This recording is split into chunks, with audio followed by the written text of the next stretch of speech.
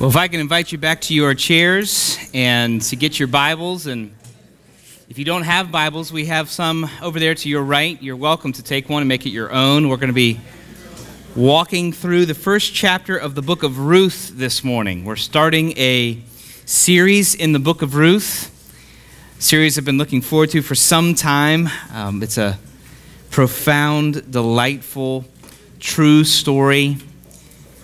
Looking forward to its benefit to our church. And if you were here last week, you know we did a study in the book of Judges. We do these overview studies at least once a year. We look at a whole book of the Bible, a large section, and it's actually valuable to have studied Judges last week because the book of Ruth happens during the time of the Judges. So just if you were here last week, you would remember this, but just if you weren't, to create a little bit of the context for this story, Judges reveals the depth of human sinfulness. If you've ever read the book of Judges, or as we looked at it last week, you know that to be true, that there's a depth of chaotic sinfulness taking place in the book of Judges, in the time of the Judges, which is when Israel, God's people, have made their way to the land, and these various deliverers are rising up to help the people because they are consistently rebelling against God and being given over into the power of foreign leaders. Well, in this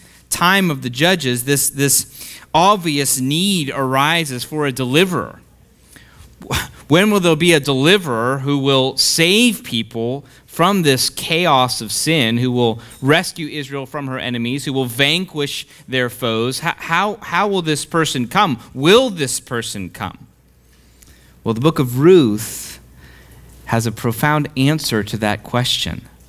What will happen to the people of God who have degenerated into incredible sin? How will God treat them? How will God finally save them? Will God even care about them given how degenerate they have become? That's the question that the book of Judges raises. And so when you read in the first verse of the book of Ruth, in the days when the judges ruled, there was a famine in the land.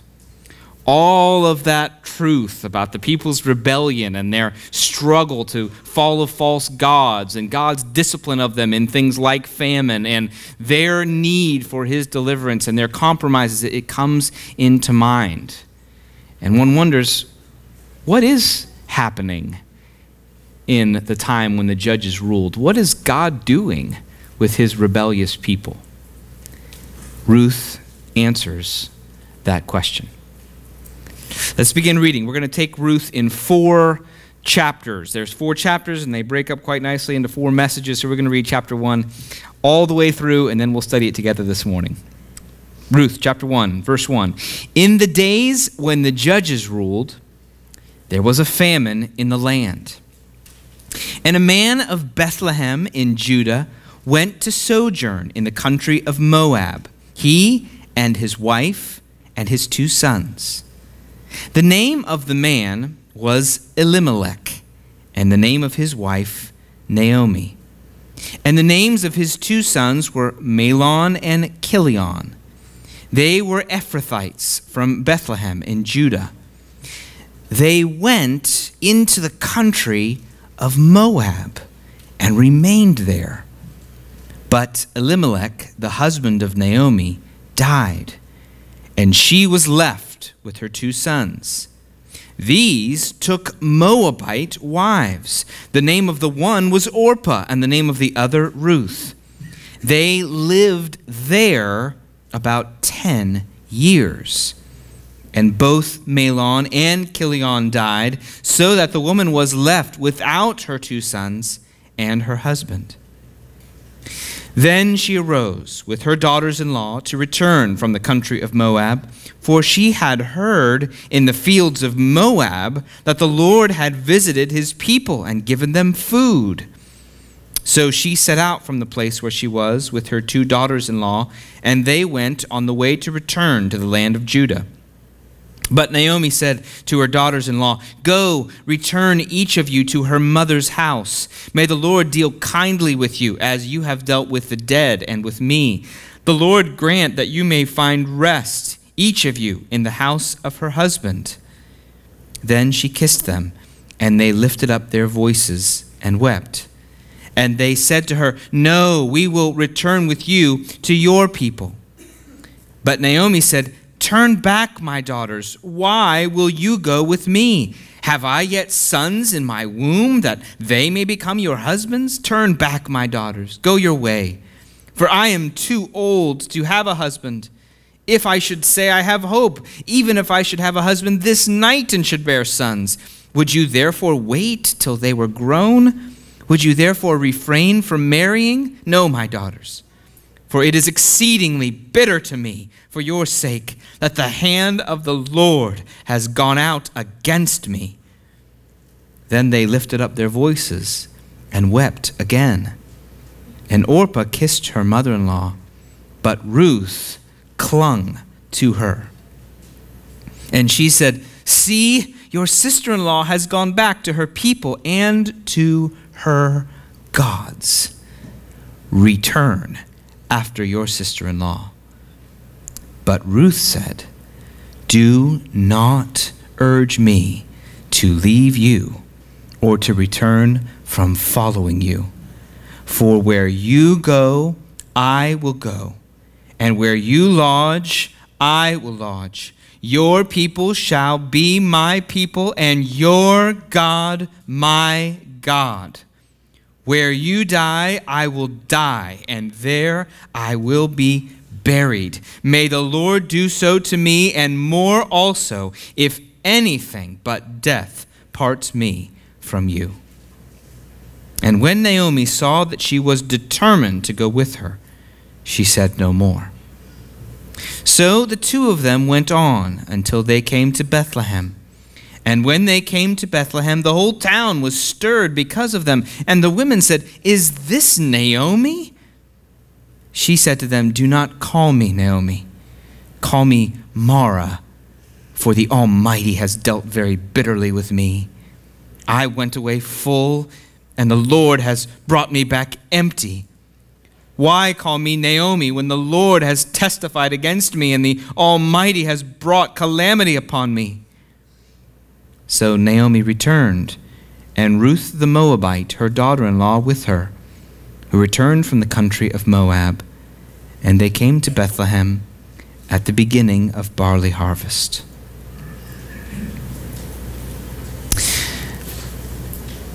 This story can be divided into three scenes, three captions as the story moves through to the conclusion when the barley harvest is beginning and Ruth and Naomi have made their way. The first scene I would caption as ultimate loss.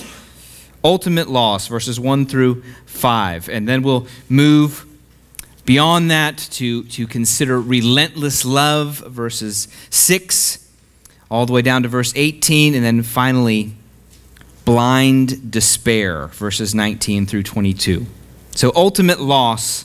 First of all, there's a number of truths packed into this opening paragraph of the book of Ruth. In some ways, truths that if we're just reading it as a brief report or as a disinterested reference of a family on the move, we might not appreciate. It's important to recognize this is the time, again, when the judges are ruling. And for the nation of Israel, unlike today, this is not true in the New Covenant, but in the nation of Israel, prosperity financially and agriculturally was tied to the relationship of the covenant. God had made it very clear to them, when you come into this promised land, it will flow with milk and honey. However, if you rebel against me, that prosperity will begin to be removed from you as a punishment, as a discipline. And so the connection of those two things, the judges are ruling, should bring to our minds, okay, that's the time when the people are continually rebelling against God, they're turning towards idols, they're running from Him, and then we hear there's a famine in the land. We're probably not supposed to hear that as just some random downturn in the crop cycle. That's supposed to be understood, okay, wait a second, that's probably because of the rebellion that's taking place. Actually, throughout the book of Ruth, we're often called on to see seemingly natural, seemingly coincidental occurrences as having an underlying cause. At the end of the book of Ruth, you end up saying, how could that many coincidences have taken place? The answer theologically is they couldn't, because they're not coincidences. So we're supposed to see, first of all, this is part of this time when God's people are not in a good relationship with him. They've been resisting him. They're turning to idols. Now there's famine in the land. And the famine being in Bethlehem is ironic, because Bethlehem means house of bread. So there's irony right off the bat in this paragraph. The house of bread is empty. God's people, supposed to have milk and honey flowing out of the land, are having a famine instead.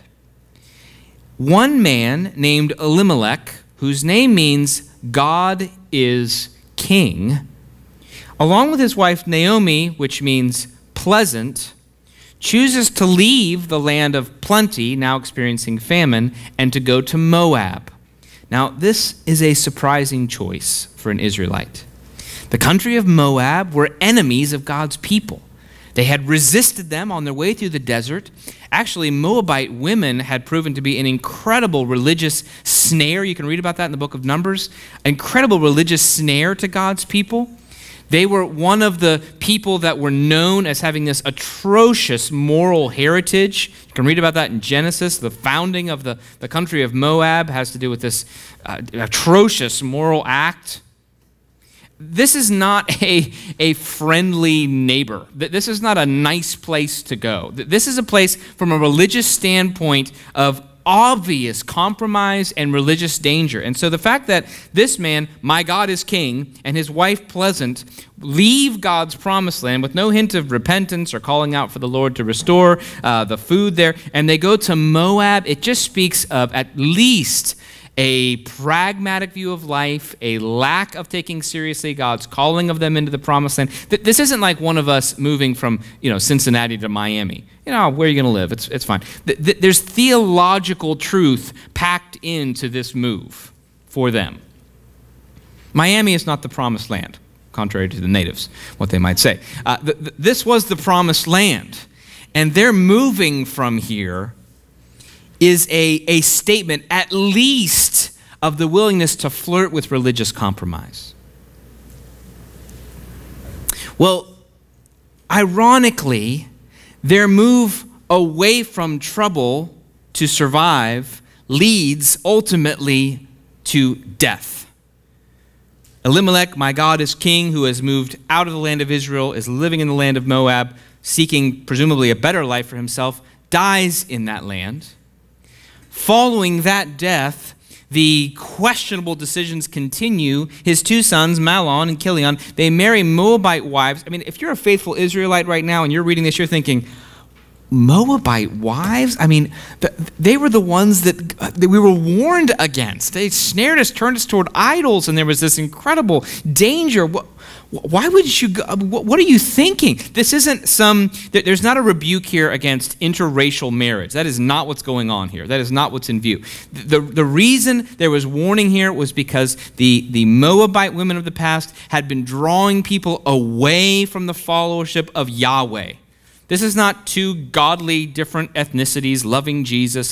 This is more like a person who chooses to pursue a non-Christian who hates God and says, yeah, but I really like her and I'd like to marry her.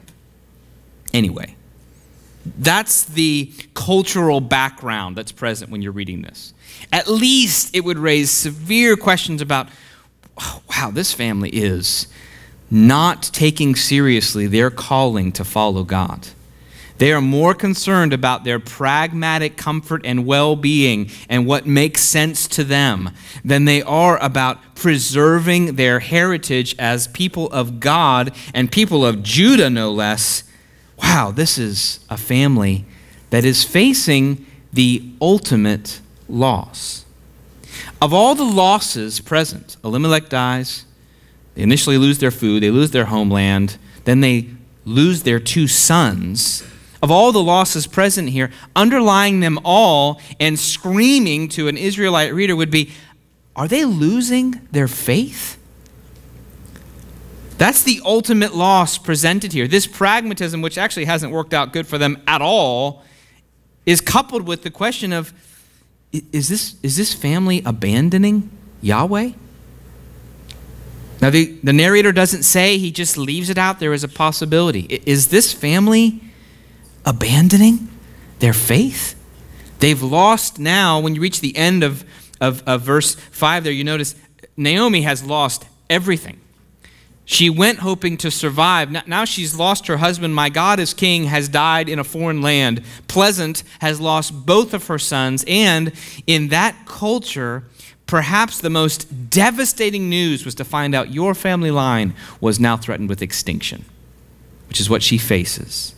Now in our culture, we tend to be individualistic. We don't worry about that as much. We wouldn't be concerned about that as much. Obviously, we'd be sad if husbands, spouses, children died. But the thought of the end of your line is profoundly grieving in this culture. The end of a line in Israel is now likely to take place. No children were born. The ultimate loss is underneath all of these other losses, and in this Old Covenant time, probably we're to see all of these other losses as connected with that first decision anyway.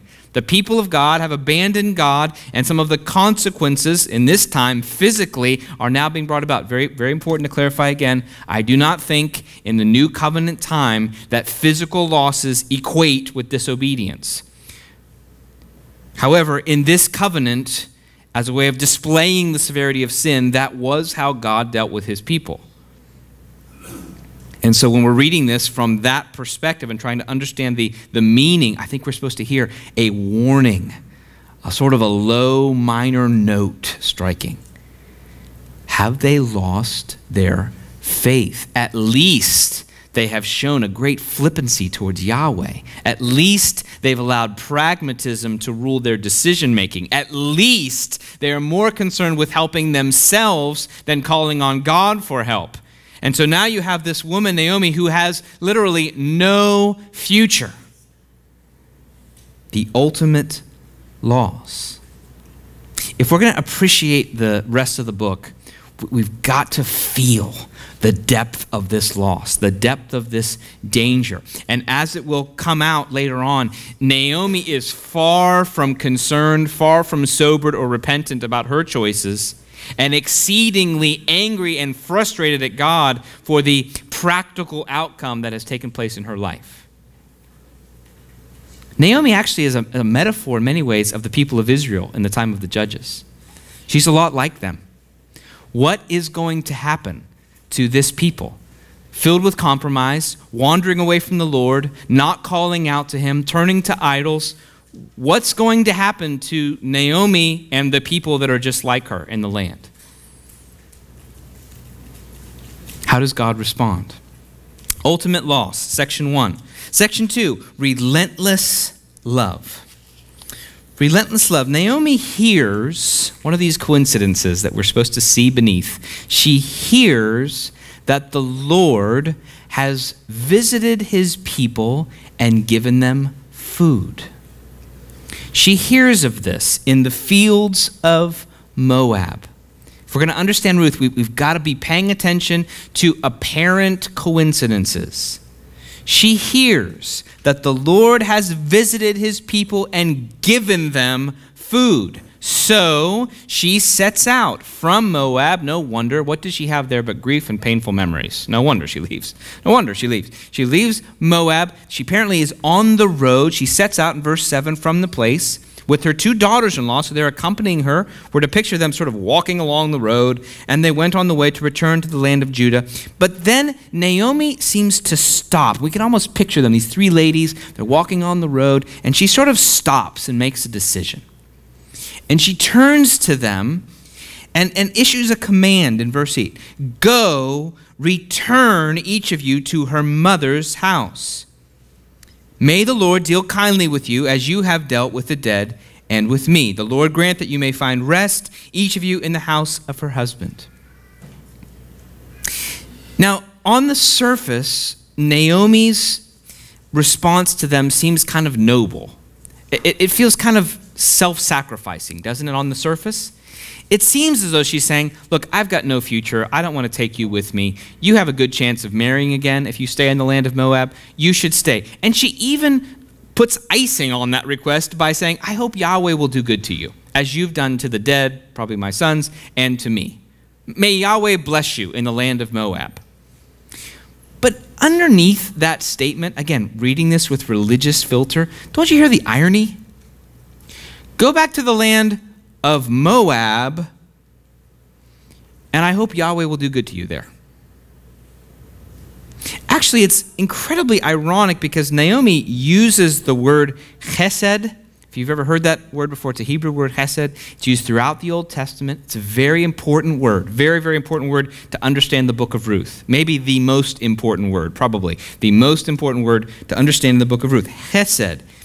It means a lot of English words put together. Okay? I'm sure you've heard pastors say that before. It's just because it's true. There's no English word. So that you'll see Bible translators will say loving kindness, the loving kindness of the Lord, steadfast love, sometimes it's translated.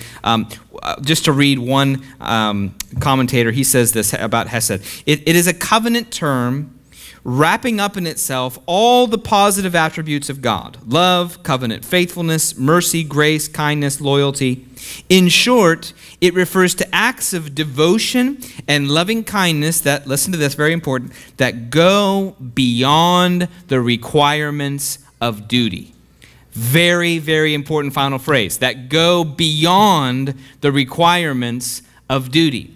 The first time that word is used in this book, probably the most important word in this book, Naomi uses it to describe how her hope is that these women will be treated, and she points out that they have treated her and her sons in that same way. So right off the bat, we see a theme that's going to be present in Ruth. The steadfast, loving kindness, mercy, go beyond the ordinary, normal love of God is wished upon a person, and a person is seen as being able to reflect that same love towards someone else. Huge, maybe the primary themes of Ruth are present right there. God's incredible, beyond the imagination, covenant love, which can be reflected from one person to another in human interactions. The pillars of Ruth from the lips of a woman telling these women to go back to Moab. Apparently, there's a way of talking about that kind of love, and then there's a way of believing it and living it. Now, Orpah, the first daughter-in-law, basically submits to the practical, reasonable logic of Naomi. You notice down there, Naomi goes into this rhetorical list barrage of questions. Ladies, you can almost hear the sarcasm. Ladies, let's be realistic. I'm too old to have a husband. I cannot bear you any more sons for you to marry. And even if I did, even if I was pregnant today, would you wait 20 years to marry them? Would you really refrain from? This is just this barrage of practical. The assumption is you want the same thing we wanted when we went to Moab.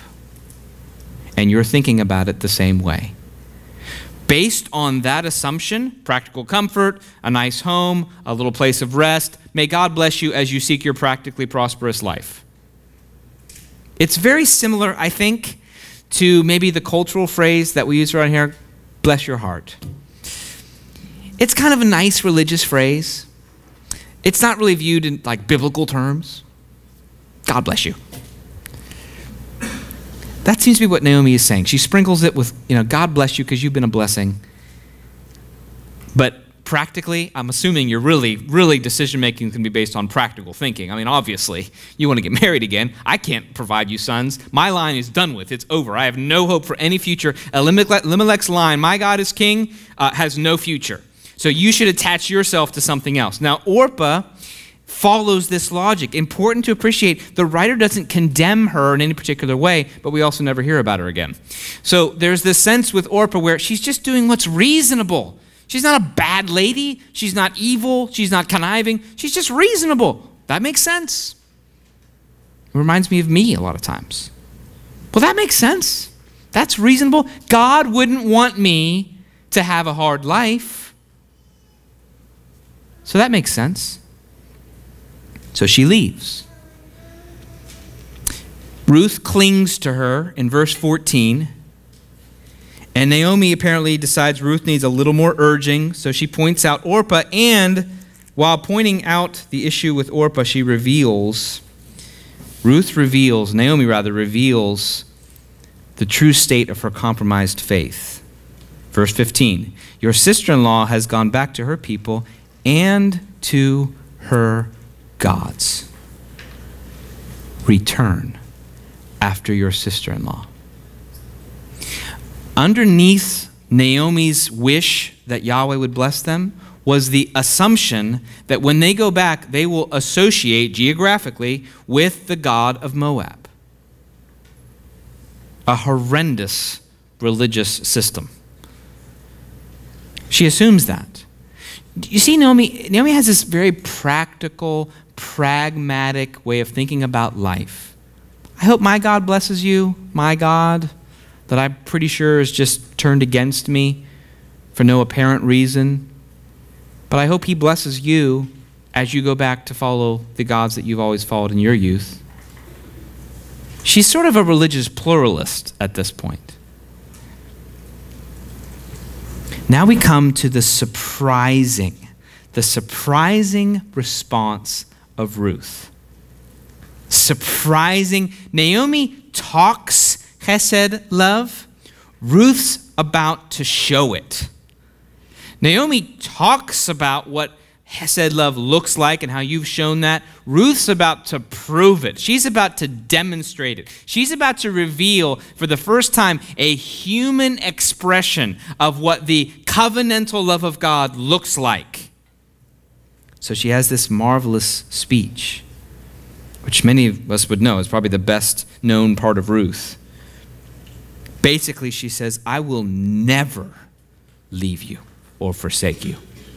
I will never leave you or forsake you. And just to be very clear, where you lodge, I will lodge. Your people shall be my people. You have to understand, she's abandoning her people. She's abandoning her loyalties. She's letting go of every comfort, every place of familiarity. She's leaving it all. She's saying, I am abandoning allegiance to Chemosh. I am now transferring allegiance to Yahweh. Your God will be my God. And just so we're clear, I'm not just doing that thinking you're an older lady, maybe you'll die soon, and I can head back. No. I will be buried where you are buried. My future is entirely wrapped up with you.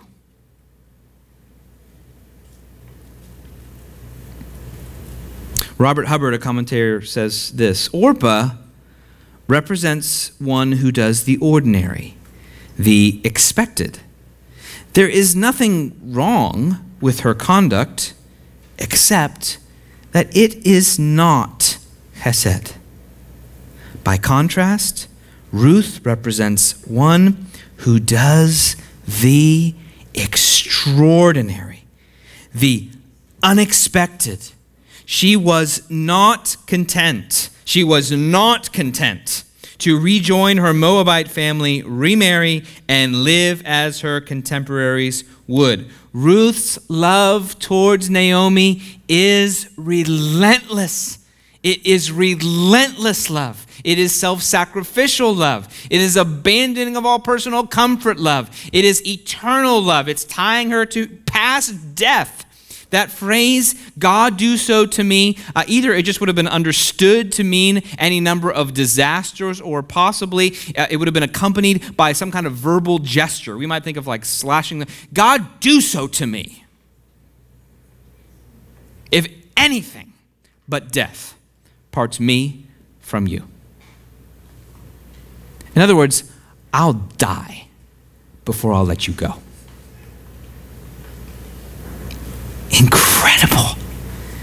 Incredible devotion. She's going into a place where probably she's going to be ostracized. In all likelihood, she's going to be belittled. She is a foreigner from a country that has intense opposition and antagonism in Israel because of their history, In all likelihood, she's facing a life of ostracism. She has no certainty of any future marriage. She has this older woman that she's assuming she's going to have to be caring for in her elderly years. She has no hope of children at this point. Her future is basically laid at the altar of serving Naomi. And in that act, she is also declaring, I am entrusting myself to God. My life is now in Yahweh's hands. It is as though she's saying to him, at the same time she's saying to Naomi, into your hands I commit everything about me. Incredible declaration and evidence of chesed love. Relentless love in the face of ultimate loss.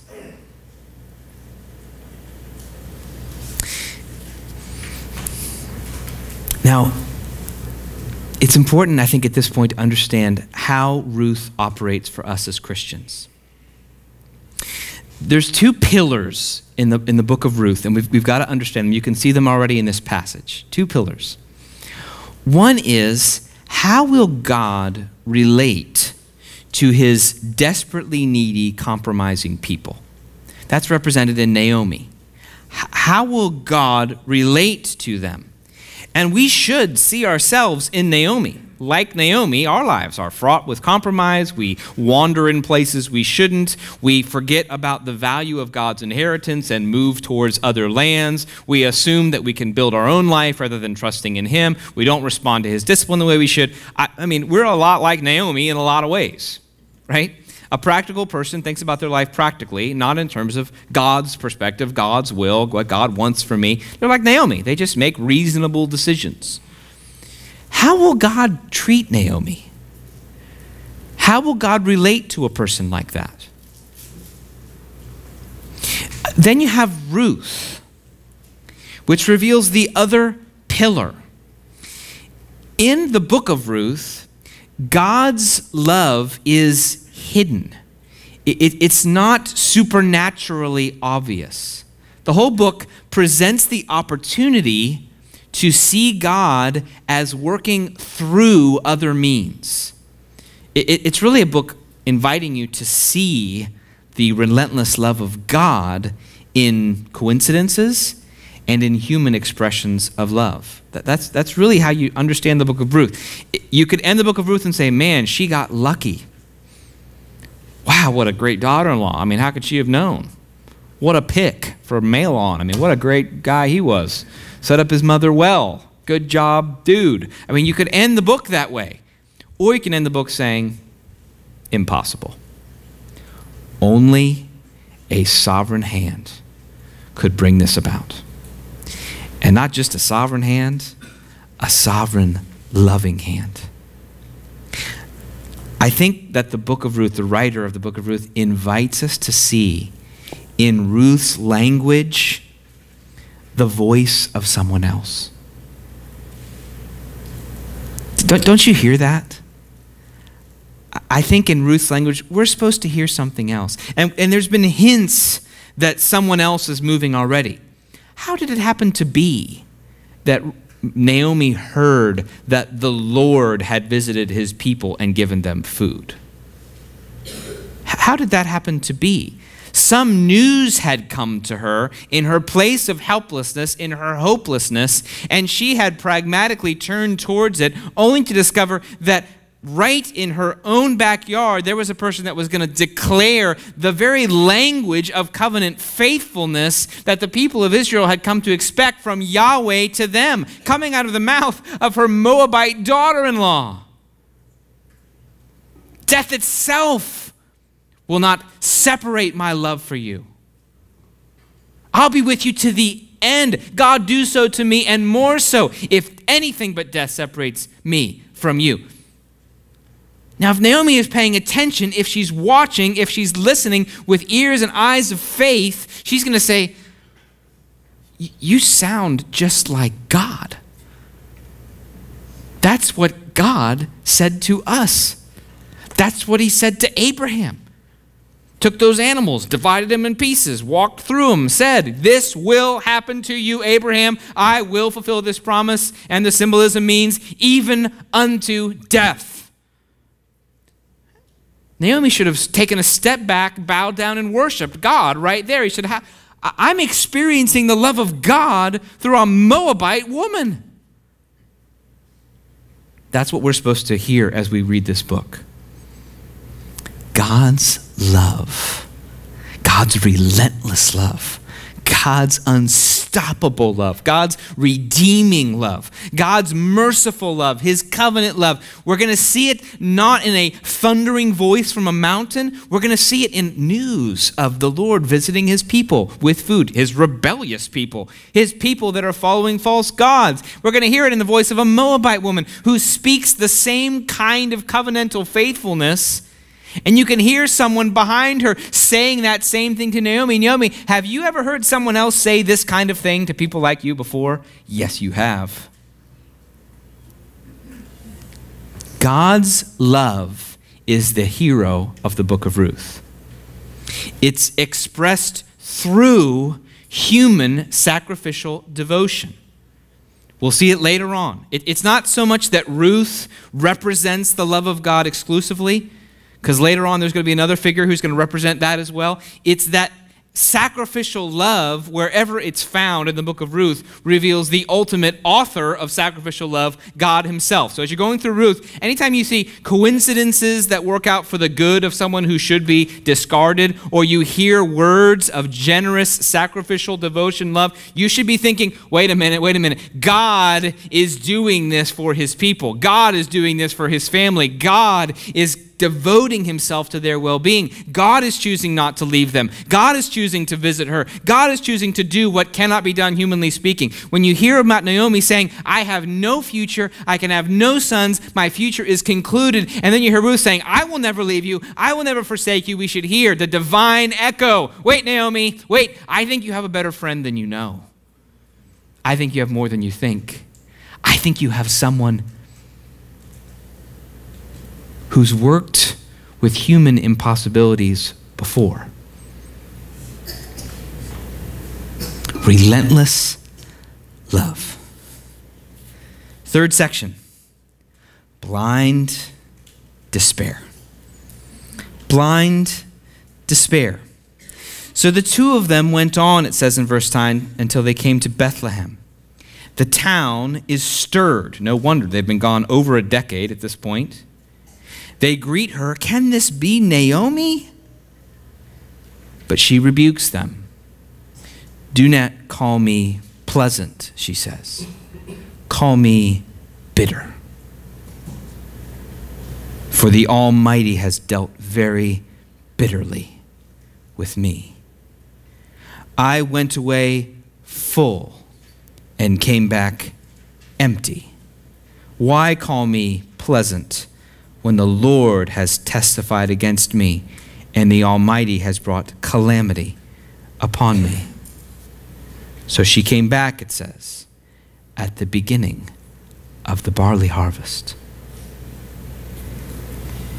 Blind despair. We're supposed to, I think, see the contrast between Ruth's incredible speech and Naomi's enduring bitterness. Do you see that contrast? Did you read that chapter? You have this incredible speech. I mean, just on a human level, even if she's not appreciating the divine cause of this whole thing, you would think that would affect Naomi at some level.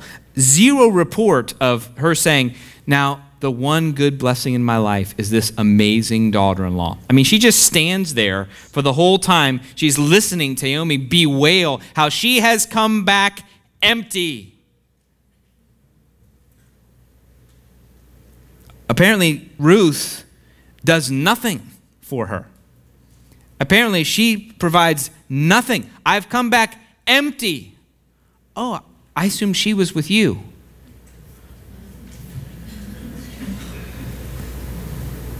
What's happening with Naomi? Now, she's not wrong. It is true that ultimately God is sovereign over all events, including calamities and discipline in this case. It is true that God does bring discipline upon his people, that ultimately life is in his hands. That is not untrue, right? But Naomi is missing two key points, and I found, and I'm sure you found, that when I'm in this place of just blind despair, there's a couple of points I tend to miss too, as I charge God. She's unwilling to look at her sin in any way. She gives no reasons why God might have been against her. She apparently finds that to be outrageous. She's unwilling to look at her sin, and she's unwilling to be surprised by love. Apparently, she assumes well-being is her right. She assumes that being full is her right. She assumed the fullness she had before was normal, and the emptiness could only be explained by an unkind God. Now, that sounds a lot like me when I'm in the middle of difficulty and suffering. There's this blind despair that just takes over. My life is bitter. You want to know about me? Bitter. I've got nothing. And you know why? God. I mean, she doesn't even remember her history very well. If you were so full, why'd you leave? I mean, she rewrites, now it's reversed. I was doing great, and God caused all these things to happen. Well, except that you left the land that he told you to come into. Your sons married Moabite wives. You're living in the land of Chemosh, god of Moab. Naomi, I mean, I understand the pain of your suffering. Anybody would understand the pain of that. But your suffering is causing you to rewrite your own history, to accuse God, to forget any contribution you've made in walking away from the Lord. And not only that, you seem incapable of being surprised by love. Your daughter-in-law just declared an incredible divine-like declaration of affection towards you and loyalty. That seems to have done nothing to bring a pleasantness back into your bitter existence.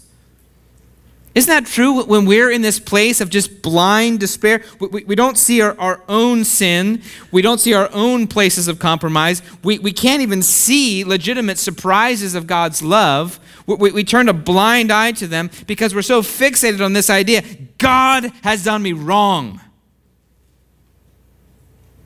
And I actually enjoy this place of staying in bitterness. It feels right. It feels good. You might be having a little celebration here, but I'm going to put a big nail in that right now. Don't call me pleasant. Call me bitter.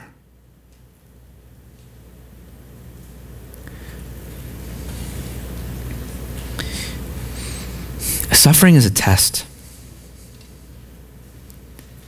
It's a test. Now, anyone going through suffering, if I was counseling these women that are meeting Naomi, I would not encourage them to rebuke her right then. I would encourage them to listen for a long time about how hard this has been for her. I would encourage her to listen and listen and listen and listen and listen and listen some more and listen about her grief and listen about her sadness and let her rant and rage and rail and listen and listen and listen. But eventually I would counsel them to say to her, you know what?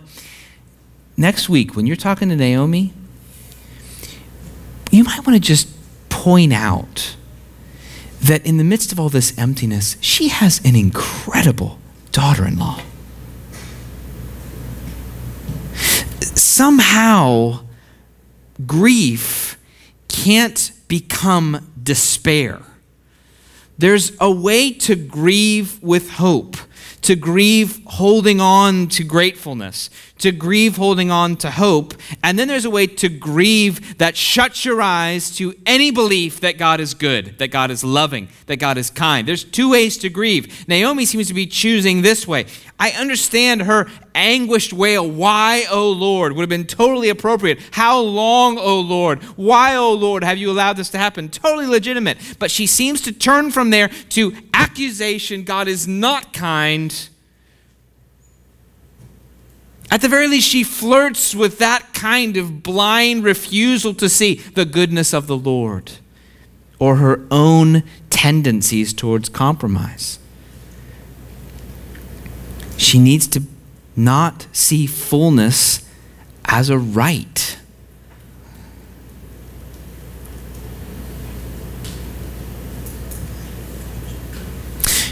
When you read the first chapter of Ruth, I think what you walk away with is this strong encouragement. Because you see Naomi, and as you read it, you're sort of drawn away from her, though you can see yourself in her with that kind of pain and suffering. And as you read Ruth, you're kind of drawn towards her, both wanting that kind of love towards you and also hoping you can reflect that towards someone else. But the ultimate exhortation, and I think goal of this first chapter is something of a warning, an encouragement, an exhortation. Don't close your eyes to relentless love. Don't close your eyes to relentless love.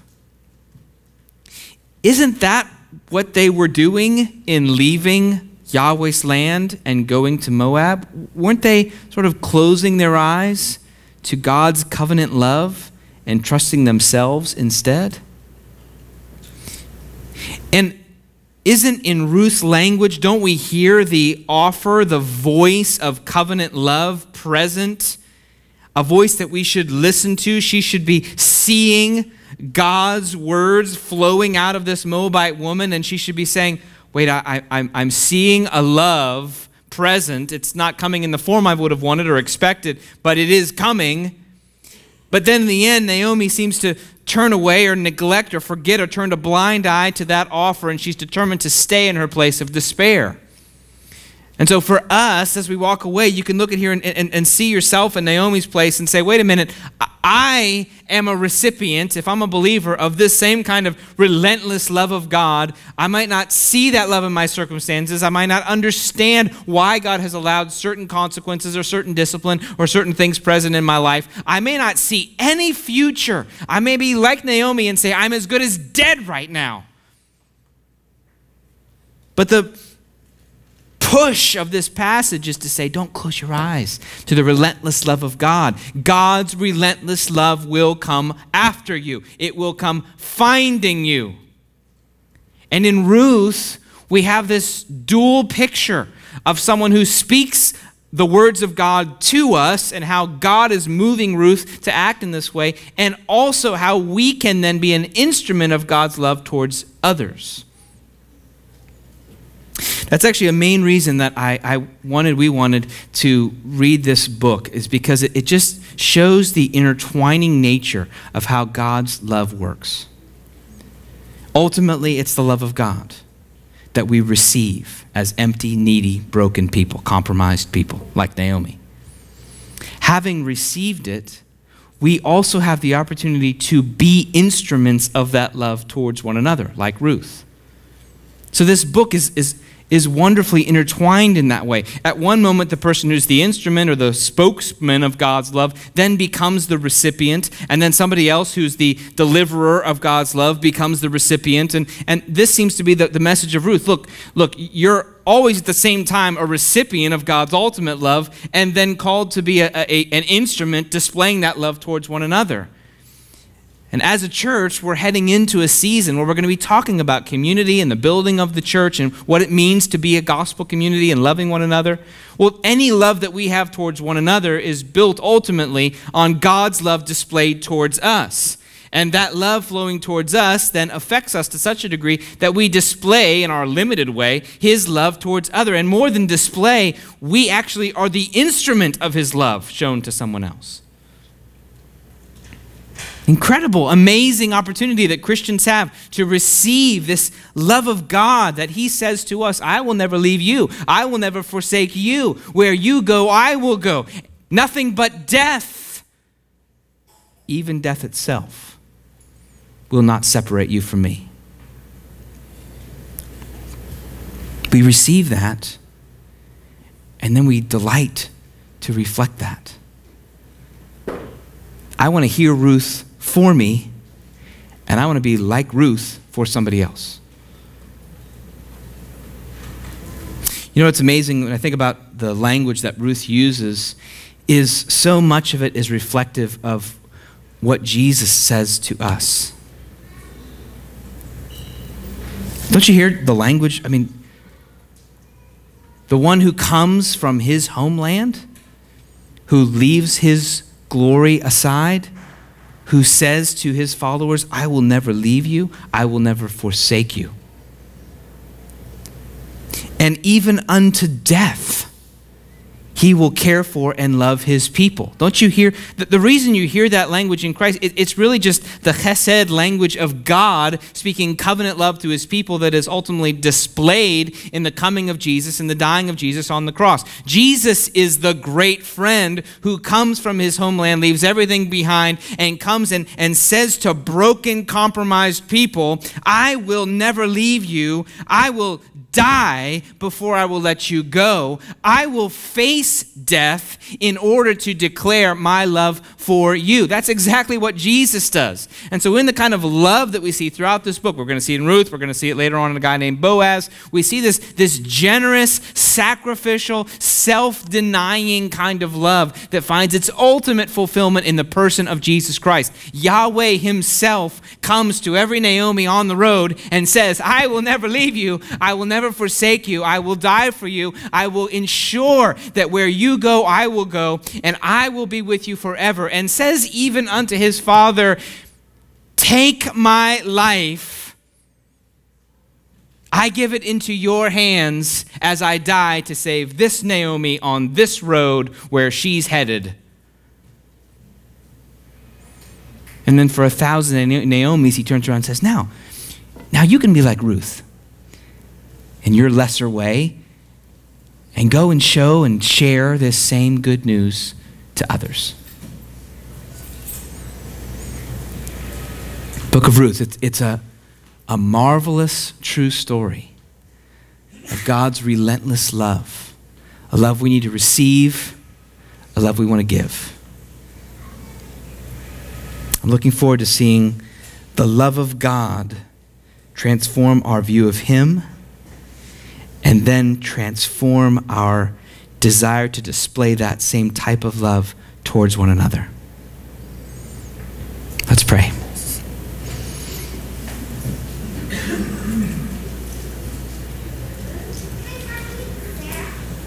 Lord Jesus, we are so grateful that you are the ultimate picture of steadfast love, loving kindness.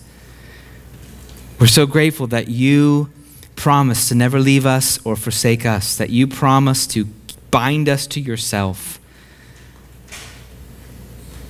that neither height nor depth nor anything in all creation can separate us from the love of God in Christ Jesus our Lord. Lord, we hear you echoing behind the voice of Ruth, and we receive that love displayed ultimately in your cross.